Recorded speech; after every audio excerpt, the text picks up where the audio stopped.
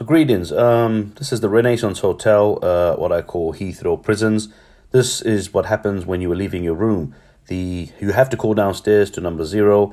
The guard will come upstairs and he will collect you from your room and walk you all the way downstairs, where you have to give your name, your details, and be checked out to be allowed to go outside. Upon your return is the same procedure. You'll come back in, again, give your name, your details, and a security will be allocated to you and will take you back upstairs to your room. So that's the whole exercise of this video. As you can see, this is my security taking me downstairs as though he's a prison guard and I am locked up within a prison. So this is the reason for the exercise of this video.